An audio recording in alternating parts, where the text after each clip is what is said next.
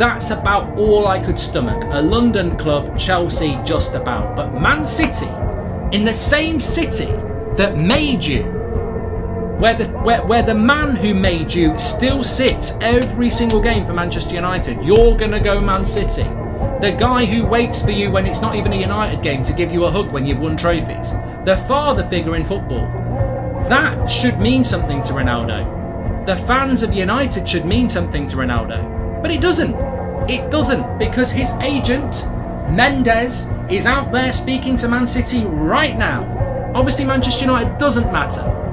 Obviously, it's all about CR7. And that's scary. Because I'll get over this. I'll be furious by it. I'll be hurt by it. But a little bit of my support for football will die a little again. Because I think we're seeing more and more that football isn't about the fans. It's about, we saw it with the Super League. It's not.